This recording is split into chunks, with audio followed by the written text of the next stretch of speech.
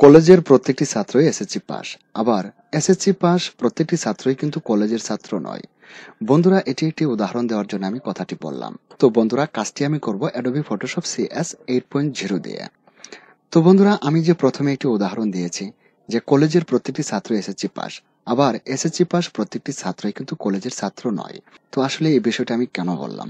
বন্ধুরা দেখুন, আমরা যদি অ্যাডোবি ফটোশপ সিএস 8.0 তে যে কাজগুলি করতে পারবো, সেই কাজগুলির প্রত্যেকটি কাজ আমরা সিসি অথবা CS6-এ বা যে কোনো ফটোশপের বা যে কোনো ভার্সনে আমরা এই কাজটি করতে পারবো।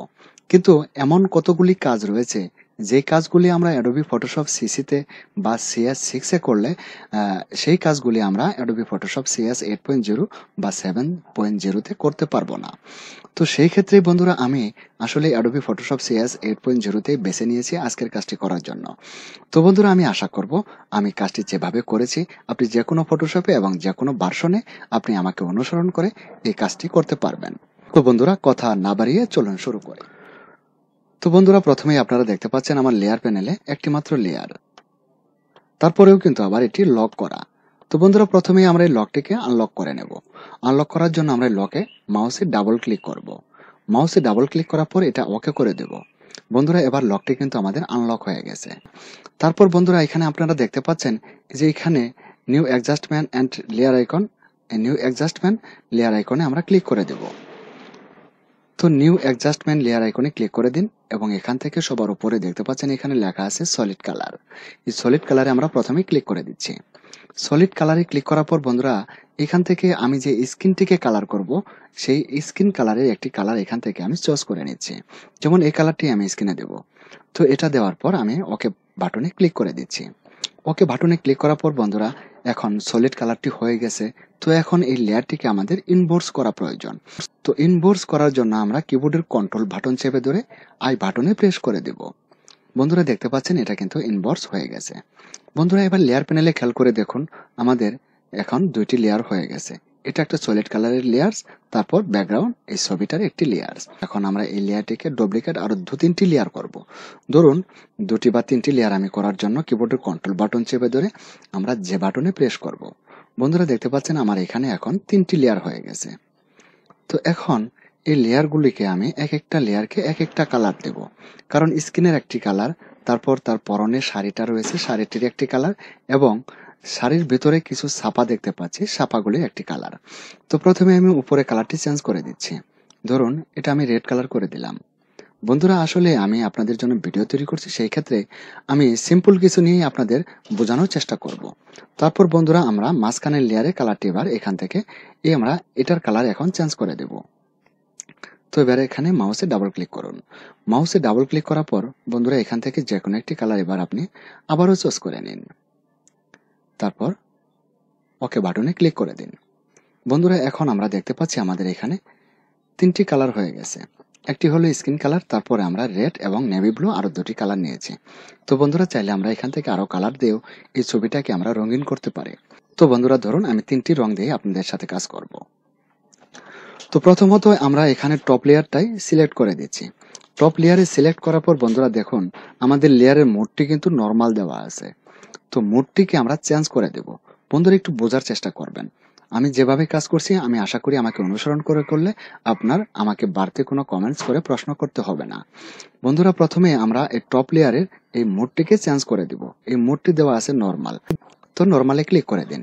নরমালে ক্লিক করার পর বন্ধুরা, এই যে নিচে এদিকে দেখতে পাবেন কালার লেখা আছে। তো আমরা কালারে ক্লিক করে দিব। তারপর আমরা মাঝখানের লেয়ারে আবার সিলেক্ট করে দেব। মাঝখানের লেয়ারে ক্লিক করার পর আমরা মাঝখানের লেয়ারের মোডটিকেও চেঞ্জ করে এটাকেও কালার দিয়ে দিচ্ছি। তারপর আমরা নিচের কালারটিও সিলেক্ট করে এটার মোডটাকেও আমরা চেঞ্জ করে দেব। এটাকেও কালার করে দিচ্ছি। ধরুন 3টি মোডকেই আমি কালার করে দিচ্ছি। তো বন্ধুরা, এখন আমাদের ব্যাকগ্রাউন্ড এবং foreground colour black and white রাখতে হবে। দেখতে পাচ্ছেন এখানে 2টি আমাদের হোয়াইট কালার হয়েছে। তো এখন আমরা কিবোর্ডের ডি বাটনে প্রেস করব। কিবোর্ডের ডি বাটনে প্রেস করার পর বন্ধুরা দেখতে পাচ্ছেন এখানে ব্ল্যাক অ্যান্ড হোয়াইট হয়ে গেছে।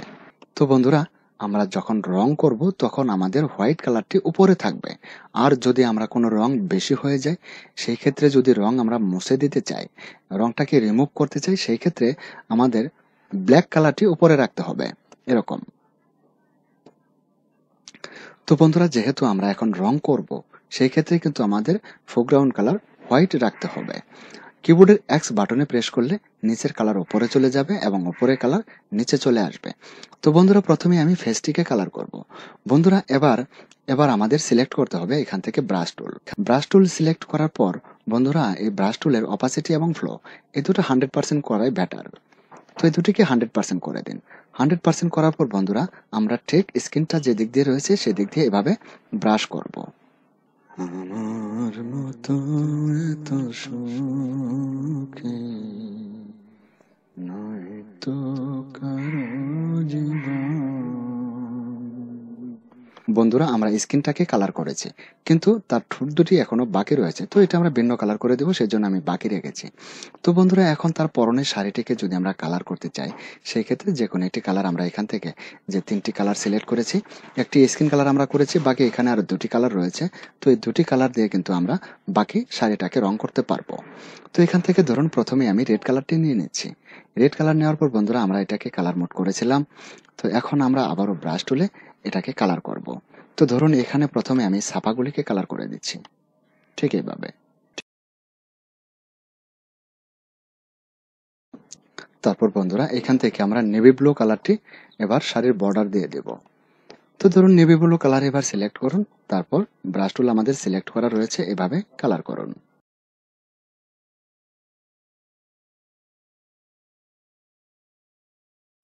তারপর আমি আবারও রেড কালারকে সিলেক্ট করে ধরুন ঠোঁটের মধ্যে আমি এই কালারটি দিয়ে দেব।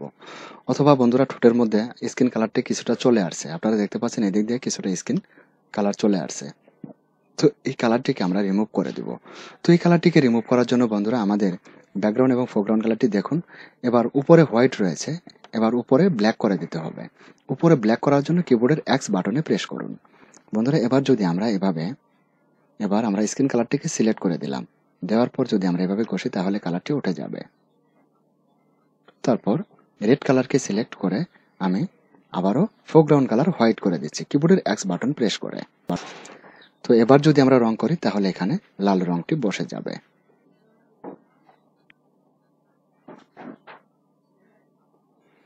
তারপর বন্ধুরা, শাড়ির একটি কালার, শাড়িটি যেহেতু হোয়াইট কালার, এটার মধ্যেও আমরা রেড কালার রং করতে পারি। তো এটার জন্য আমরা আরো লেয়ার নিতে পারি, বা বা এটার জন্য আমরা আরো লেয়ার নিতে পারি, বা এটাতেও আমরা কালার করতে পারি। ঠিক এভাবে আমরা কালার করে শাড়িটাকেও সাজাতে পারবো। তো বন্ধুরা, আমার মনে হয় বাকি কাজটুকু আপনি করতে পারবেন। আর হ্যাঁ বন্ধুরা, দেখুন এখানে আমি রেড কালার করেছি। তো রেড কালারটিকে আমরা যদি মোডটা চেঞ্জ করে দিই, তাহলে কিন্তু এটা আরো অনেকটা গাঢ় হয়ে যাবে। বন্ধুরা, আপনারা খেয়াল করেছিলেন এখানে নর্মাল লেখা ছিল, আর এটাকে করে দিয়েছিলাম আমি কালার। তো কালারটিকে চেঞ্জ করে ধরুন এটাকে যদি মাল্টিপ্লাই করে দেই, তাহলে কিন্তু এই লাল কালারটি আরো অনেকটা গাঢ় হয়ে যাবে। ধরুন এখান থেকে মাল্টিপ্লাই করে দিলাম। বন্ধুরা দেখুন, শাড়িটি কিন্তু জেনুইন এখন আরো লাল এবং টকটকে হয়ে যাবে। তো বন্ধুরা, এটা একান্তই আপনার এক্সপিরিয়েন্সের উপর ডিপেন্ড করে যে আসলে আপনি এই শাড়িটির কি কালার করতে চান। যে কালার করতে চান সেই কালার থেকে বন্ধুরা, আমরা এটার মোড চেঞ্জ করে এটাকে গাঢ়, লাইট এবং হালকা ডিপ বিভিন্ন কালার করতে পারবো। তো বন্ধুরা, আমার মনে হয় কিছুটা আপনারা বুঝতে পেরেছেন যে কাজটি কিভাবে করতে হবে। তো বন্ধুরা, পরিশেষে আমি আপনাদের সুস্বাস্থ্য এবং দীর্ঘায়ু কামনা করে ভিডিওটি এখানে শেষ করছি। আল্লাহ হাফেজ।